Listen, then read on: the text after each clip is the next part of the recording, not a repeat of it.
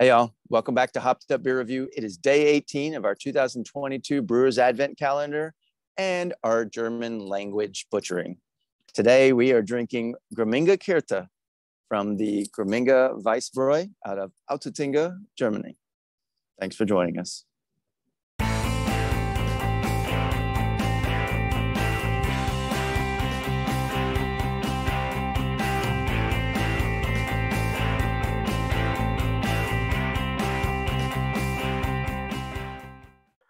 Hey everybody, welcome to Hopped Up Beer Review, the show where we give you our unprofessional and somewhat biased opinion about the beer we are drinking and reviewing.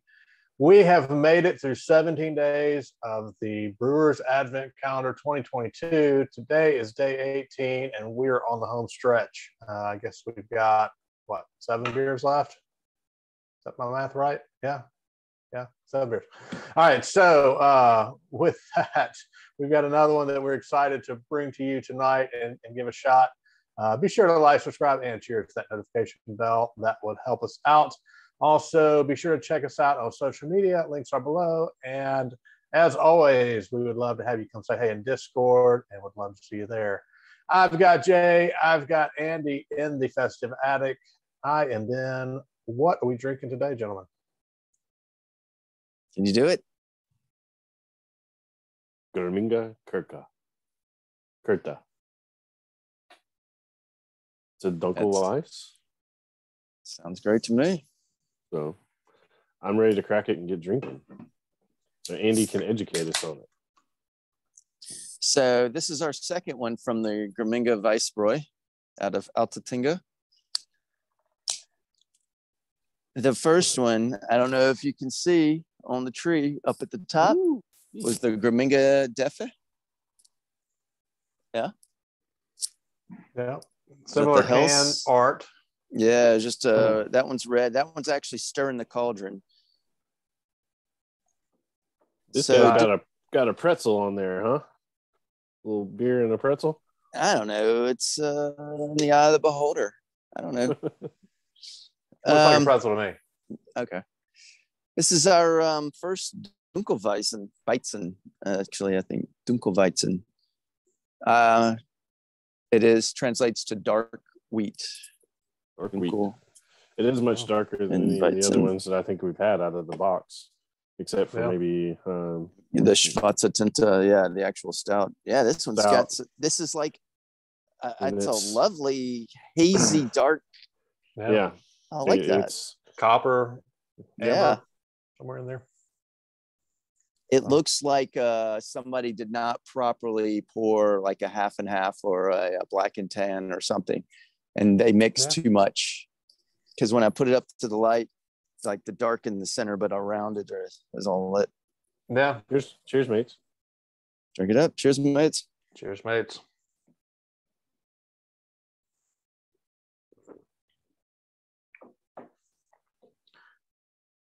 So you mentioned this is, I know this is the first Dunkelweizen beer that we've actually tried on the show. I don't know that I've had one any other time. Yeah, it's like a mix between a Dunkel, which is dark beer, and Weizen, or the wheat beer. And you can pick up that Weizen, the Weiss beer, the like the banana-ish type of like a Hefe. But a little bit of like a malt caramel character to it, like you would get in a Dunkel. Yeah. So it's a bit confusing. Yeah.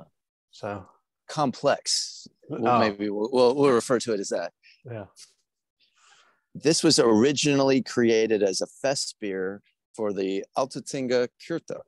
Now, I tried to figure out what Kirta means. It didn't translate to anything, at least on my app, but it appears to be a festival, kind of like Oktoberfest is to Munich. I think this Kirta is to Altötting. Oktoberfest is to Munich. So it's a party beer.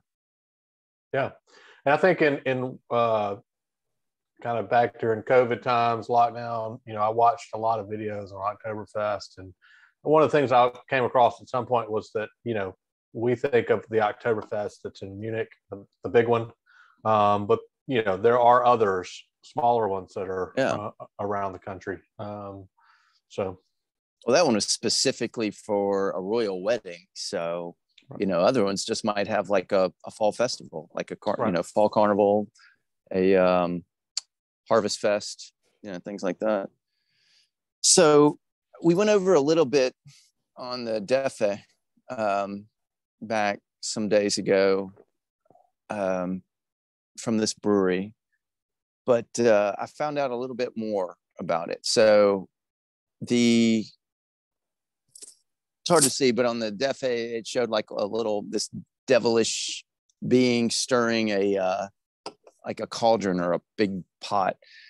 So the brewery was founded in 1900 by a blacksmith. So this master blacksmith, he came up with the idea to sell beer and snacks to the farmers that were waiting on his services, so while he was fixing whatever their farming, machinery to implement. So he made beer in a large washing kettle. And so the DEFE showed this huge, looked like a cauldron. That was to represent the kettle. Well, it went well. And so he ended up selling it as a brewery, his blacksmith shop. And he built a new forge next door to what was then now the brewery. And so the current owners, it's been in their family since 1920. Wow. So, yeah. Cool. Kind of built out of a business started out of necessity. Yeah, we salute them. This is 5%, 24 IBUs. Throw that in there. Yeah, good deal. Well, I guess if he were to get some of his patrons a little tipsy, that way they couldn't notice that the work wasn't of top quality. I don't know. They didn't reveal that. I guess it might also depend on how long the work took to what the actual job was. It's going to be a while. Let me give them some beers. Yeah. You might try that in my field. No breach of contract there, huh? And give them a plate of pretzels with the beer. Is that what we're saying that is? Sure. Yeah. Pretzels. Yeah. Got to have pretzels and beer. I mean, that's what we got. All right. Well, I think it's time to rate this one. Moving along. Right along. I'll go first. This is maybe my favorite one we've had so far. I really, really like this one. I think it's very interesting that of the beers that we've seen here, we've talked about several, and it's mostly been the Martins and the Fest beers, of how they are either kind of in between, of what we normally think of or what we've normally probably had as a Martin or a Fest beer. And this one, is in between the two styles as well. It's great. I mean, you definitely get that, definitely the banana and the malt. And I mean, that's just the perfect combination, I think. So this one for me is a 9. I really, really, really like this. Wow. So I am super upset that, I can't just go to the store and buy this. So wow. That's what I think. Monster score there.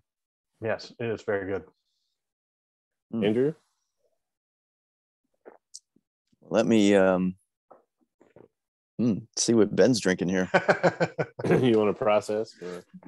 That was the same can, right? This is what you no. I like it. It is. Maybe good. You just need a pretzel. Yeah. So it's fun beer. It's because you can, if I weren't looking at it and I drink it, I'd be like, initial instinct is that Hefeweizen. It's that light banana flavor, but then when you it lingers with the malt on it, and I think it's very easy drinking and it's fun. I can't recall, we've had Dunkels, we've had Weizens and Hefeweizens, but I can't think off the top of my head having a Dunkelweizen. So it's good. So I have nothing to compare it to. I'm going to give this guy an 8. It's fun. fun. All right, Jay. You know, Ben, you threw me for a loop there for a second, jumping so high up. I agree with you guys. This thing is easy drinking. To me, it's almost crushable. I don't know. The flavor on it is really great. Some of the hefties, to me, they get a little too weedy. But this one is spot on. I mean, it's great color, great carbonation. It's not overbearing. It makes you feel gaseous. I think I'm gonna have to go with Andy on an 8.